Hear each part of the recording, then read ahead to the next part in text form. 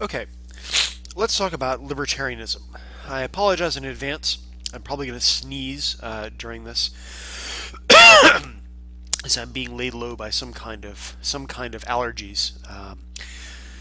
I find myself in the allergy disadvantaged part of the distribution curve and demand extra primary goods to make up for it. But it was either sneeze or be completely incoherent on Dayquil or something. So let's talk about libertarianism and not so much about my sneezing.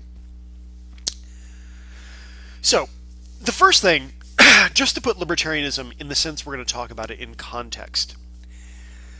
Libertarianism is, like liberalism, one of these words that gets used in a lot of different ways by different people. The broadest sense is a sort of freedom-respecting kind of view, and in that way a lot of anarchists, especially European anarchists, will call themselves libertarians and get really annoyed at the American use of the word. Kimlicka is using it more in a way to designate kind of the way we use it in the US, but even in a slightly more restricted fashion. So in the United States context, in a lot of Western contexts, if you call yourself a libertarian, typically what you mean is that you favor a small government limited primarily to the provision of policing services, enforcement of contracts, and national defense. This is what Robert Nozick calls a minimal state. And that most of the rest of the things in society should be provided through the market. Or sometimes through non-market voluntary associations, but typically through markets. The thing is, there are three possible ways, at least, that you could come to believe this, only one of which is the kind that Kimlicka is talking about. So I think it will help understand what he's on about if you're not worrying, if you're not sitting there wondering, well, wait, hold on, I don't believe in any of this stuff, but I'm a libertarian. So, three possible ways you could get there. The first is you could be a utilitarian and believe that free markets just work the best for everyone. Lots of economists basically fall into this kind of category. Now, if you are a utilitarian who happens to believe that free markets work the best and limited government works the best in terms of overall outcomes, what distinguishes you from the kind of person that Kimlicka is talking about is, for instance, if it turns out, if you became convinced that social democratic systems that reduce inequality actually lead to better outcomes for everyone, who knows why? Maybe it increases productivity to have smaller economic divides. If you're a utilitarian, that should convince you that, well, maybe I should not be a total small government libertarian. Maybe we should go more in this direction because that leads to the better outcomes, right? You may not be convinced of that, but what distinguishes you from the Kimlicka style libertarian is that if you did become convinced of it, you would say, yeah, great, let's do that. Whereas Kimlicka style utilitarians would say, no, I don't care if it turns out to be better for everyone in some kind of utility maximizing sense. It violates lots of people's freedom to do things that way. Okay. Second, you might be what I've been calling a right-wing liberal egalitarian. You might essentially believe all of the high-level things that liberal egalitarians believe. That the social contract should be acceptable to everyone, that fairness requires helping the least well off, that you want to reduce inequality to a large extent. You might believe all of that, but believe that the specific kinds of policies that liberal egalitarians in the real world tend to support, things like redistribution of wealth, welfare state policies, universal health care, all that sort of stuff, doesn't actually get us there, right? That it creates traps of dependency. It actually helps keep poor people down. And the better way to reduce inequality is to get the government out of the way, free up the markets, let people compete, and that's the way that a poor person born in the inner city is going to become wealthy, not by giving them a handout, right? Again, sort of like the utilitarian, what distinguishes you from the sort of true or proper libertarian in Kimlicka's sense is that should you become convinced that, no, actually welfare helps people out, that presumably you would change your view if what you really care about is the same kind of things that the liberal egalitarians care about, but you disagree with typical liberal egalitarian policy.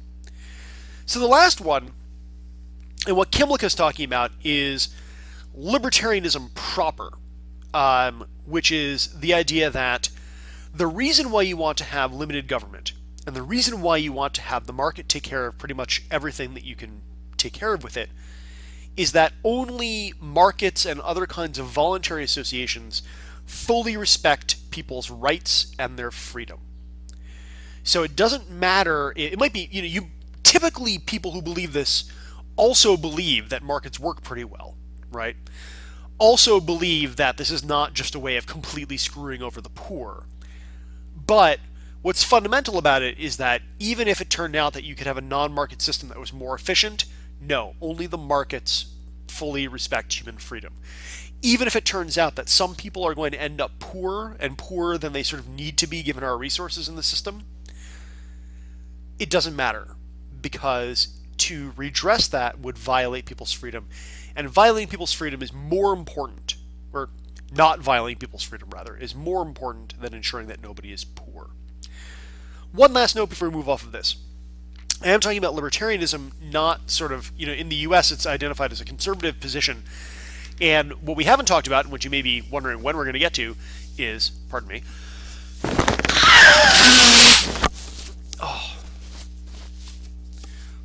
what do we do?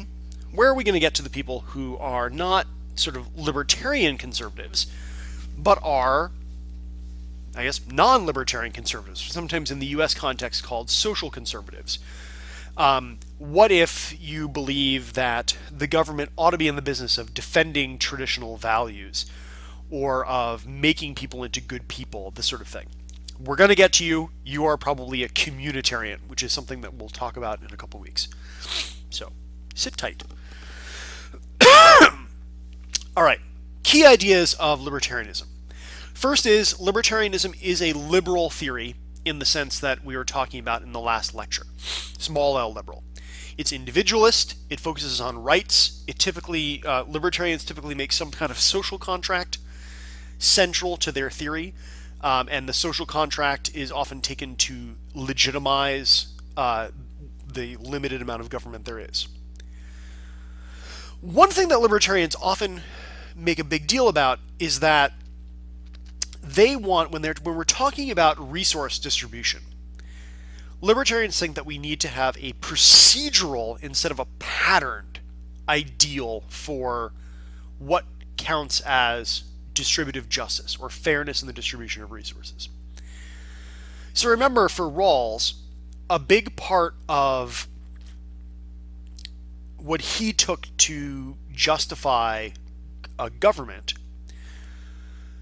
because this is what would make it acceptable to the least well-off, is that the system should be set up in such a way that it makes the least well-off as they can be. Right? And any inequalities in the system are there because having those inequalities makes the least well-off better off than they would be in a more equal system. Right? It incentivizes people to become doctors or potato farmers or whatever you need, basically, is the idea. But libertarians typically object to any kind of claim that what we ought to be aiming for is some particular kind of distribution, right? One where the people who are least well off are as well off as they can be, or one, where the distribution is as most, leads to the most utility that it can. They want to say that what we should be focusing on are the rules for transferring goods in society, not what the outcomes are. So, like other liberals, they take personal freedom to be a central value. And for libertarians, often it is a kind of overriding value. I say that with some caution because other liberals would probably resist the idea that they care less about freedom than libertarians, but it plays a particularly central role in libertarian theory. So when it comes to distribution patterns, what libertarians say essentially is, look, whatever kind of pattern of distribution you have, it doesn't come about by magic. Either it comes about through some kind of fair rules. But if we're not willing to just accept that whatever the outcome of the fair rules is what we should stay with, then getting from whatever outcome comes out because of your rules to whatever outcome you like because of the shape of the distribution requires taking stuff away from people who got it through the fair rules. So that sounds pretty abstract, but the basic idea is this, right? If people are poor in society and I'm fairly wealthy, the only way you can make the poor people less poor is to take some of my stuff away and give it to them. Now, this might make sense if I stole the stuff from them or I defrauded them of it, but most people, say libertarians, Occupy Wall Street may disagree, most people who are wealthy in our kinds of societies are not wealthy because they stole stuff from anyone. They're just wealthy because they played the market game better.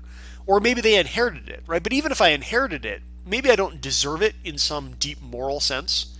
I don't deserve the money that, well, my parents are still alive, so they haven't really left me any money. But I don't deserve the money my parents have gifted me over the years. But at the same time, I didn't steal it from anyone.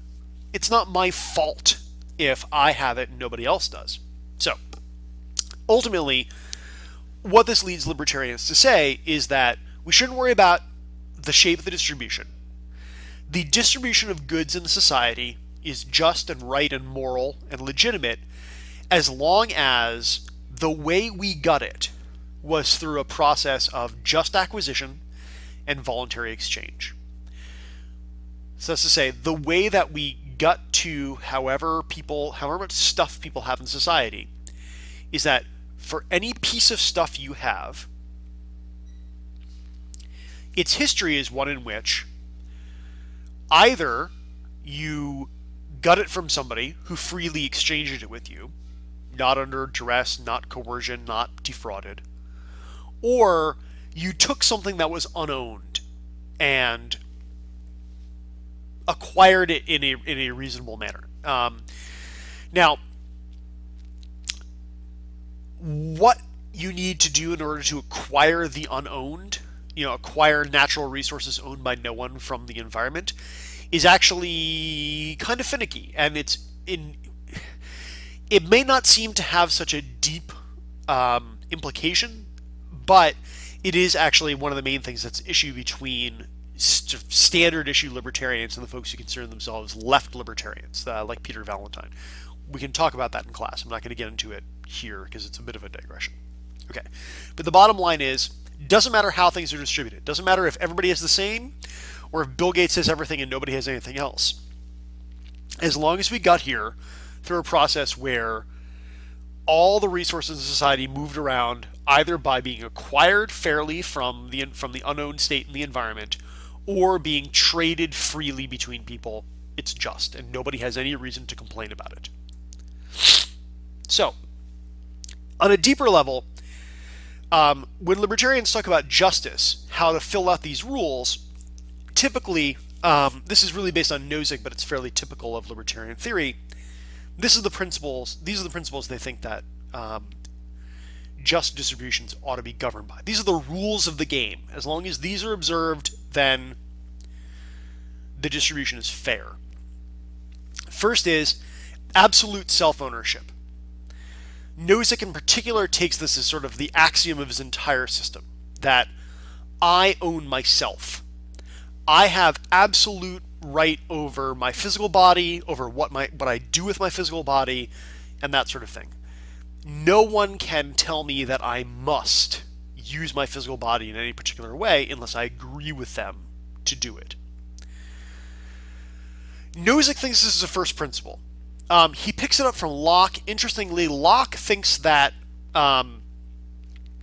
we own our bodies because God created us, and creators own their creations. So basically, on Locke's theory, God creates human beings and then gives our bodies to us in a matter of free exchange.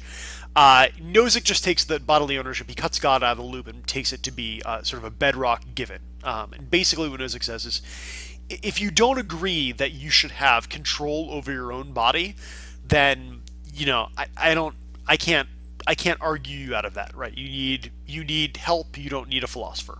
Is basically Nozick's position. Okay.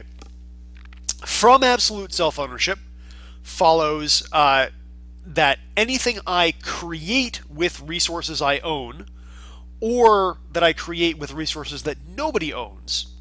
The Lockean phraseology is that you mix your labor with the world, becomes mine. So if I come across some apples that nobody owns, I pick them, and then they're mine. I didn't do a lot of labor, but I did a little labor by picking them. If I come across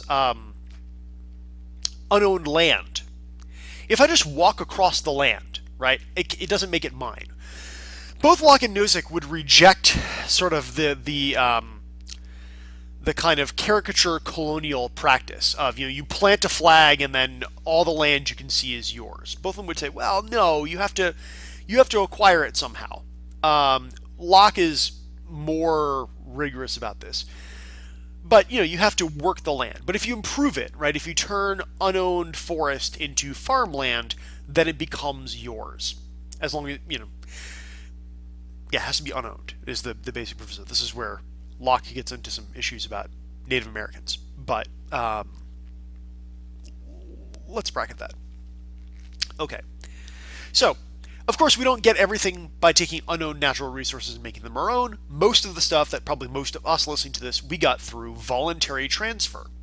We made agreements with people to get the stuff. I make an agreement with the University of Maryland that I will come and teach a class, and they agree, yeah, okay, if you do that, we'll give you some money. Then I take that money, I go to the store, I say, shop owner, I would like to purchase your delicious food. And he says, wonderful, my good sir. Give me some of that money you have and I will trade this food to you for it. And, that's how the rest of everything works that we don't originally acquire. And again, the question of how it's just to originally acquire things is a little bit vexed. Locke and Nozick and most other contemporary libertarians have this kind of unilateral appropriation model. The problem is, so the real question is, pardon me.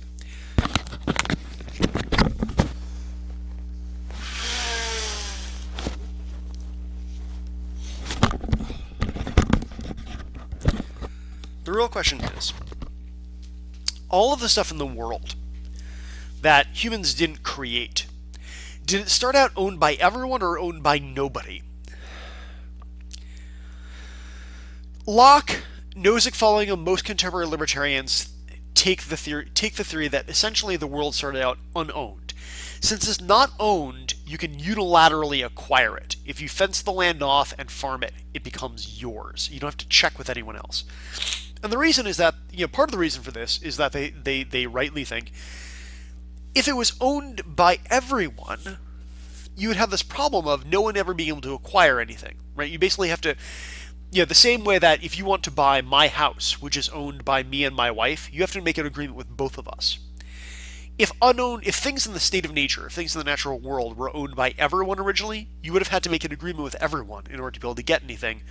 No one would ever own anything. We'd never improve the land, yada, yada, yada. We'd all be living in the forests still. Some people think that's not so bad. Locke and Nozick, very much against living as hunter-gatherers. So the left libertarians are largely defined by having some version of the view that things are owned in common before they are acquired. And from this, they think flows not that you need to vote with everyone on it, but typically that you owe some kind of compensation for taking it out, and they justify a lot of redistribution on that kind of basis. Again, we can get into that more if you guys are interested. One last thing to know about libertarian justice is that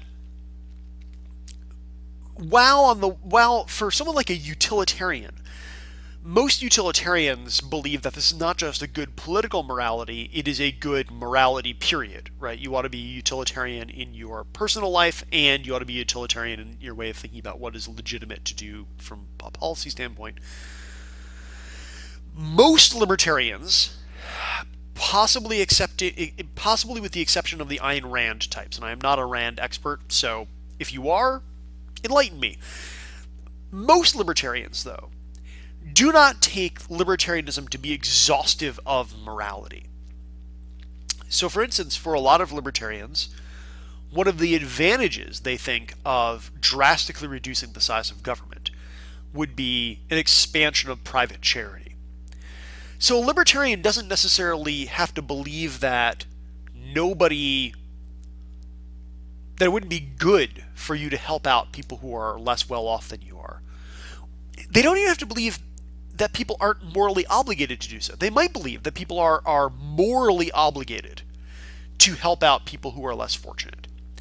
What they don't think is that fairness and justice demand it. Charity might demand it. Compassion might demand it.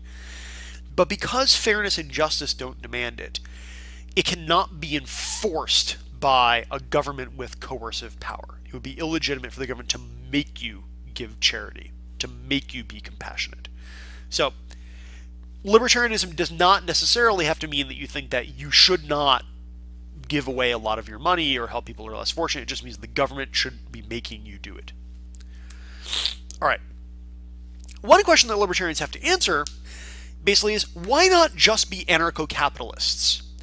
If it's so important to respect individual freedom, if no kind of hypothetical contract can take it away from me, if I don't have to worry about, well, would I have agreed to this if I was the poor person? Because the libertarian says, well, you're not the poor person, right? You're the person with the stuff. It doesn't matter what you would have agreed to if you're a poor person. What matters is what you and the poor person actually agreed to.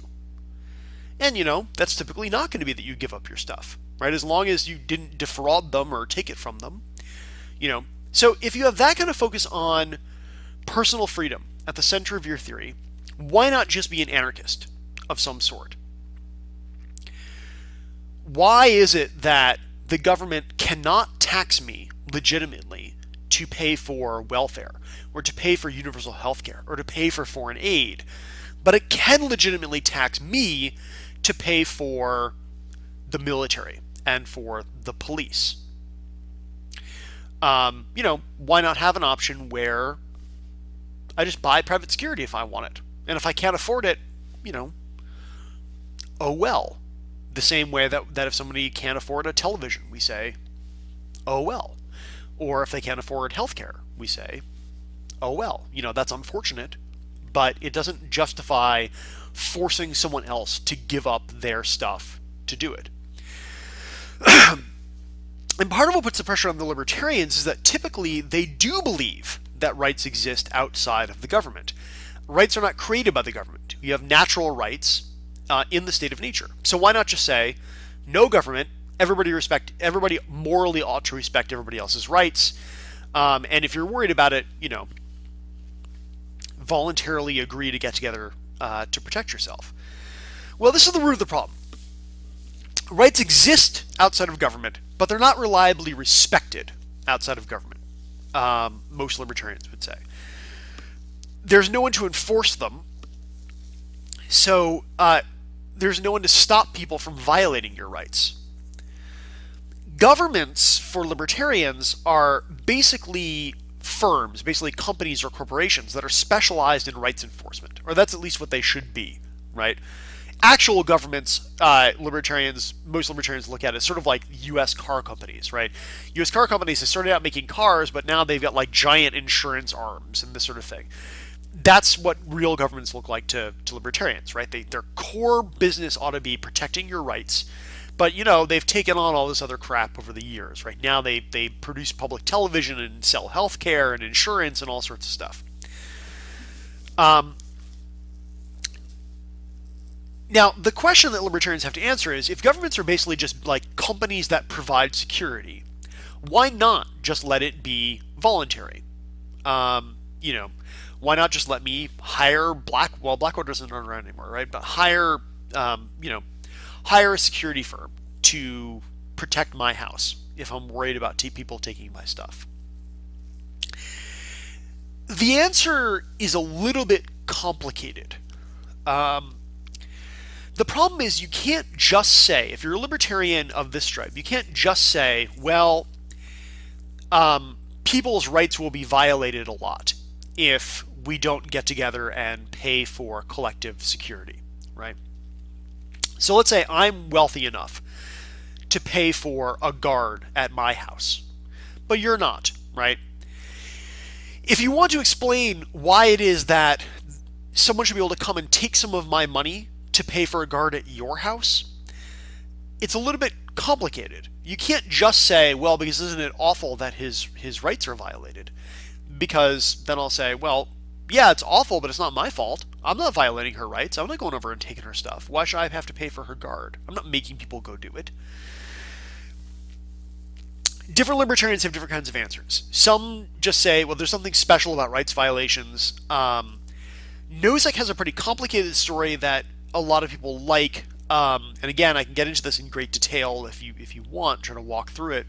But the bottom line for Nozick is that in order for rights protection to work, we have to outlaw self-help, right? We have to say, you're not allowed to say, I don't want to pay for police. I want to just protect my house with my own shotgun. It causes all sorts of problems. It causes more rights violations to do that. So the protective associations that are sort of proto-governments for Nozick have to stop people from defending their own rights. And as a result, the only way to make it okay, the only way to compensate for that rights violation is to have everybody else who can afford it pay into a pot to pay for protection for the people who you're stopping from protecting themselves. But bottom line is, libertarians do have to deal with this question of, why are we not anarchists? And if they say, we're not anarchists because things work out better this way, that's basically giving up the game on utilitarianism, right? Then you're a utilitarian of some sort, or a consequentialist of some sort. You're not focusing on freedom in the way that core libertarians do anymore. All right. A different side of this has been a lot of theoretical stuff, but a different side of this that's a very strong strand in libertarian thought.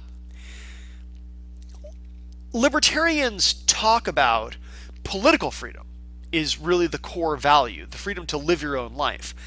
And yet at the same time, most libertarians end up supporting markets. And you might reasonably ask, what's the connection between me living a sort of free and unencumbered individualist life and Paris Hilton being able to buy all sorts of tchotchkes, right?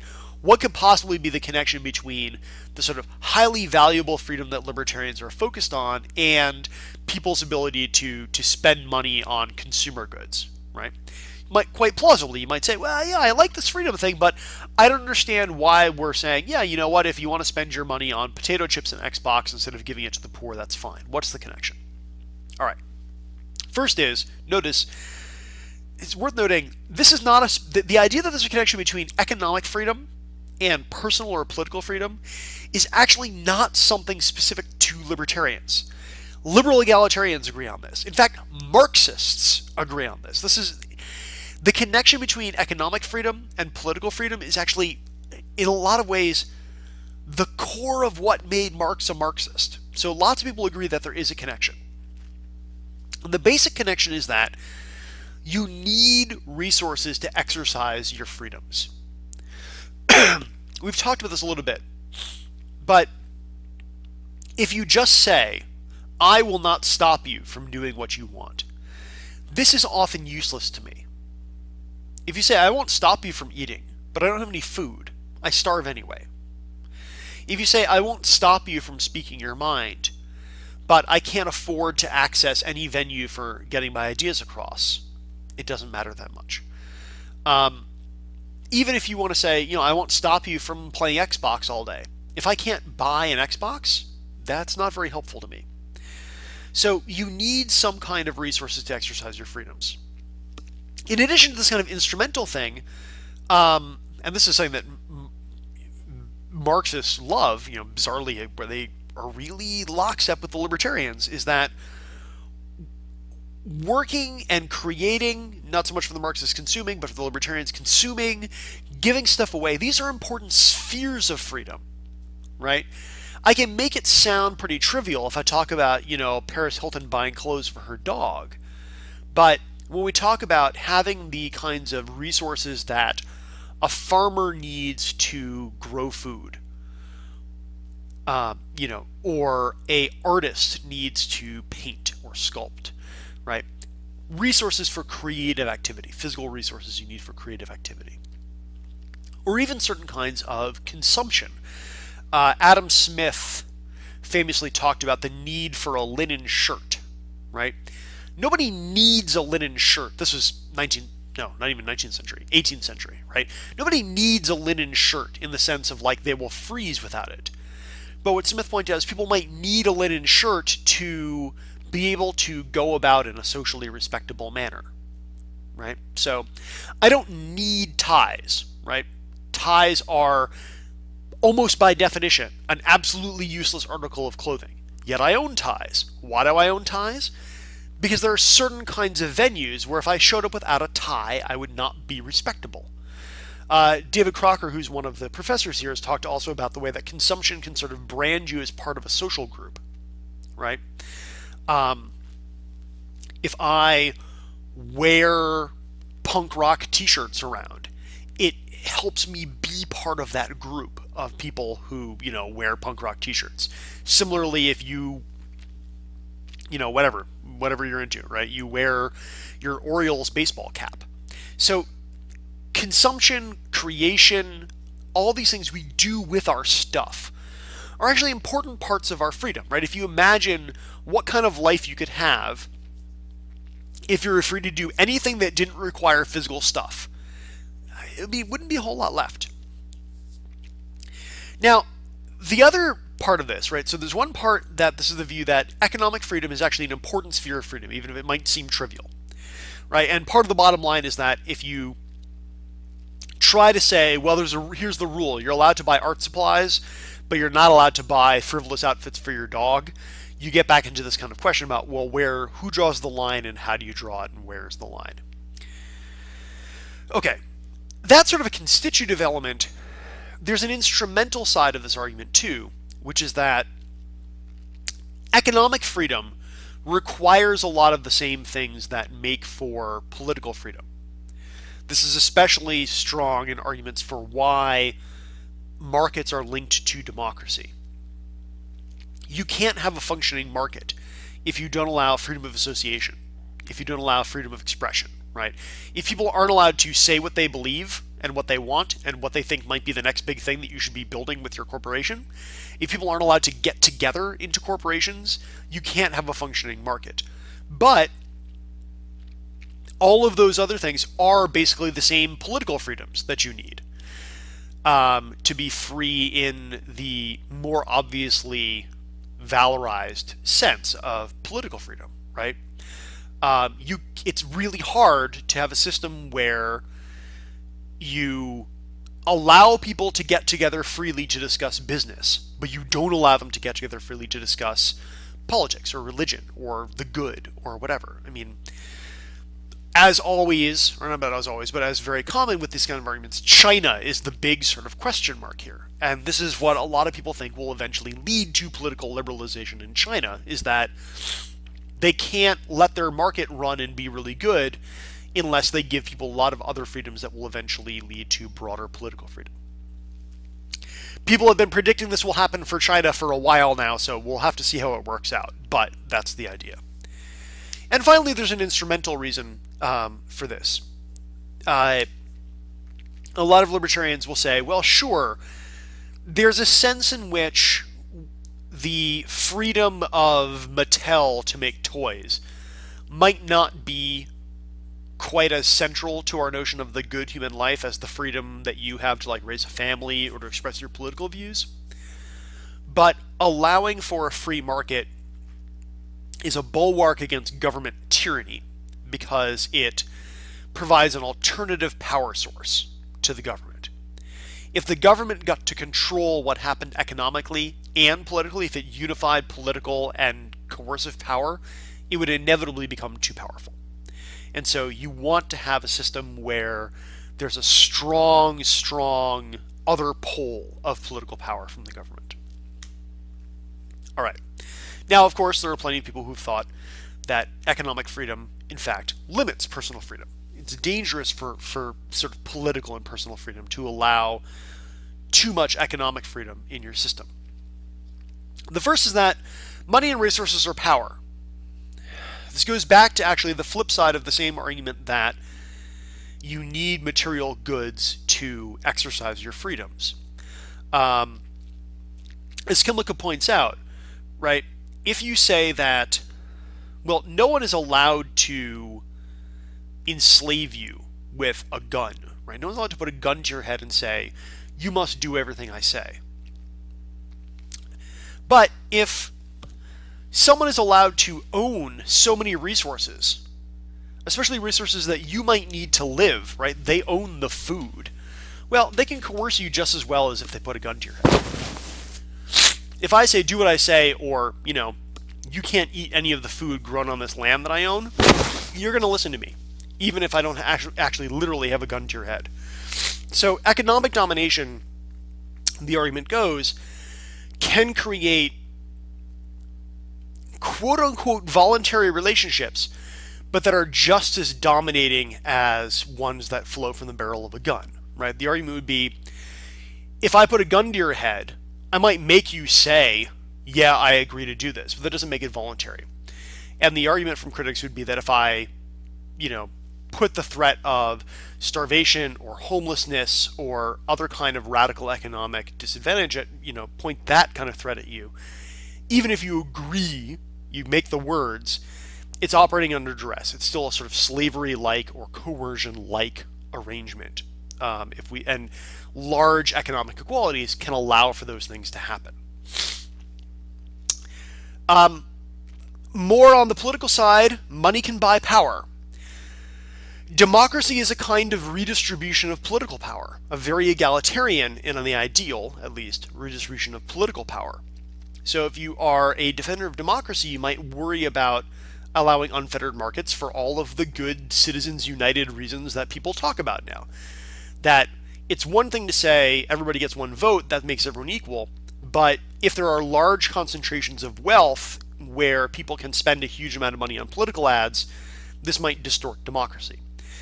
And again, like with the slavery or sort of coercive arrangement sort of critique, the idea is that if you allow a completely unfettered market, we know that unfettered markets will lead to, or at least the argument is that unfettered markets will lead to large inequities, large differentials in economic power that can then be translated into large differentials in political power. And finally, some critics will say that there's a fundamental disconnect between the values of the market and the values of a political community. This is a preview of what communitarians and civic republicans basically are worried about. Political freedom, a good political community, requires everyone to work together. It requires everyone to restrain their own self-interest to work for the common good. Whereas markets encourage competition and dominance. They encourage people to not work together, to get one over on the other guy, to get it, to try to acquire as much as they can. Now, even if you believe that the invisible hand of the market makes this all work out economically, the argument is that these values are not the values we need people to have politically. And if you have a society that's very focused on markets, that you will not create citizens who participate properly in the political system. All right, so why should policymakers be libertarians? It respects freedom. There's sort of the clearest argument for this. There's a lot packed into that, but many libertarians would almost want to say that there's nothing else that you should have to say. Freedom is a crucial value. Libertarianism respects freedom. If you say, oh yeah, but what about, interstate highways or economic efficiency or whatever? No. You are selling your birthright for a mess of pottage. Freedom is more important than any of those other things. But, to be fair, many libertarians will also add, and we think it's probably the most economically efficient. There's some argument about that, but that is a very common support given for libertarianism as a sort of governmental policy.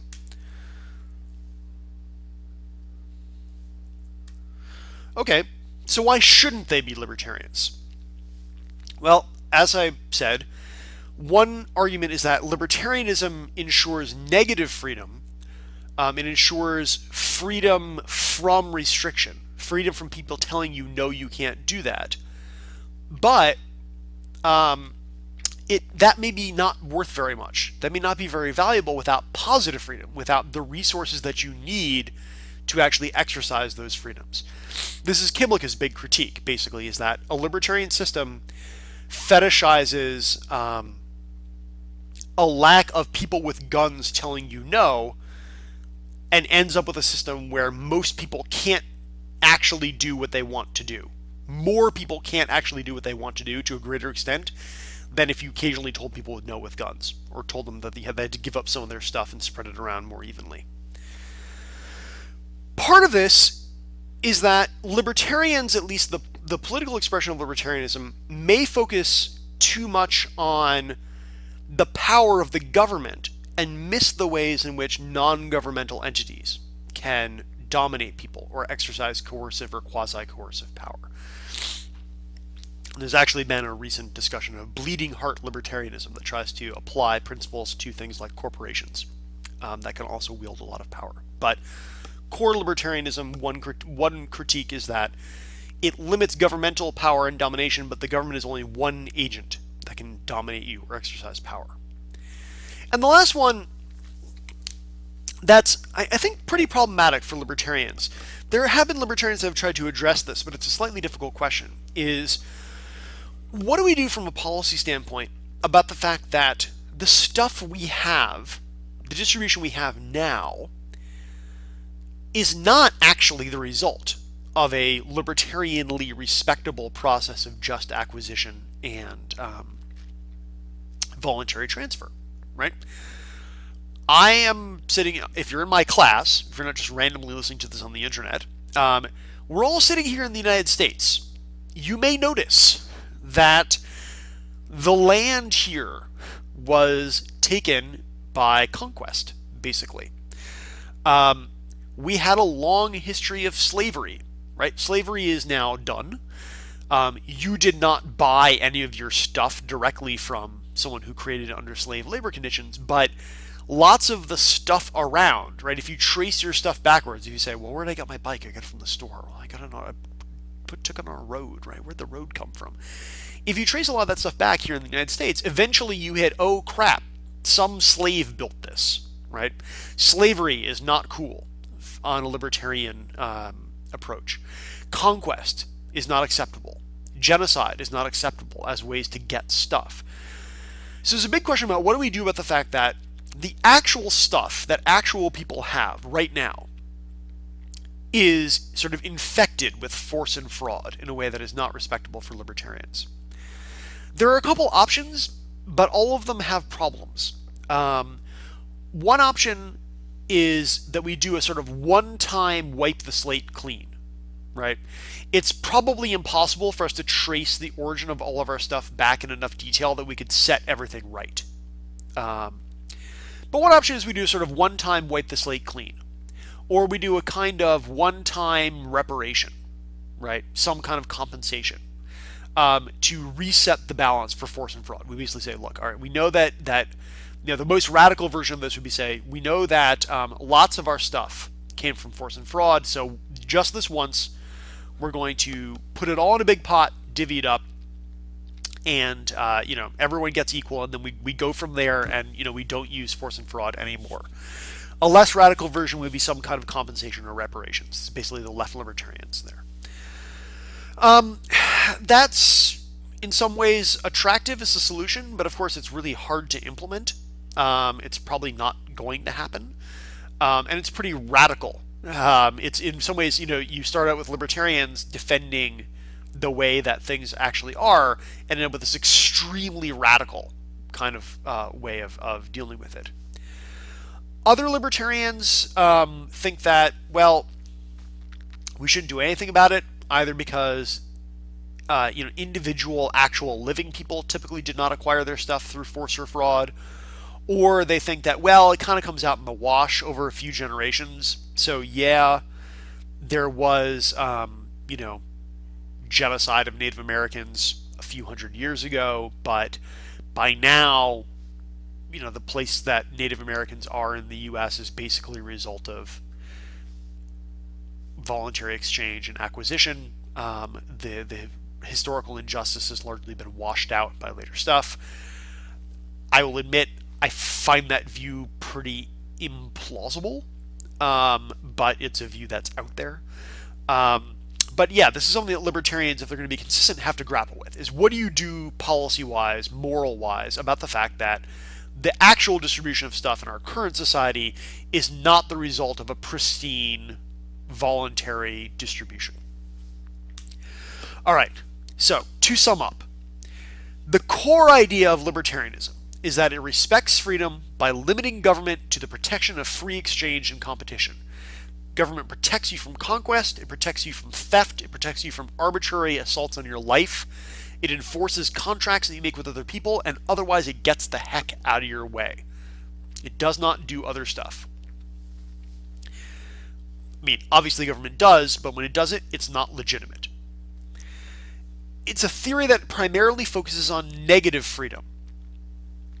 And part of the reason why that libertarianism focuses on getting rid of all of the ways in which you can stop people from doing what they want, as opposed to just failing to give them the stuff they need to do what they want, is that negative freedom is more plausibly something you can accomplish without taking anything from everyone. If you tell me, Dr. Levine, you are not allowed to torture any of your students, okay, I won't do it. You don't take anything away from me. I mean, maybe I love waterboarding, right? But you're not taking something that I had away from me. But if you say, Dr. Levine, you are responsible for making sure all of your students have enough to eat, well, suddenly you're coming into my house and you're taking my stuff and buying food for people who don't have food with it. So negative freedoms, what's attractive about them is that they can be respected without taking anything from everyone. And one of the practical effects that libertarians have to grapple with, either by defending it or by being concerned about it, is that as a result of this focus on process, on fair rules and letting the chips fall where they may, and on limited positive freedom, on limited provision, active provision of stuff for people, libertarian systems can lead to great wealth inequality.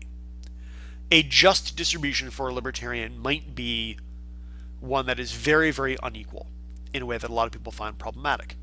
But libertarians don't. Or they find it morally unfortunate, but don't think that the solution is to take people's stuff and redistribute it.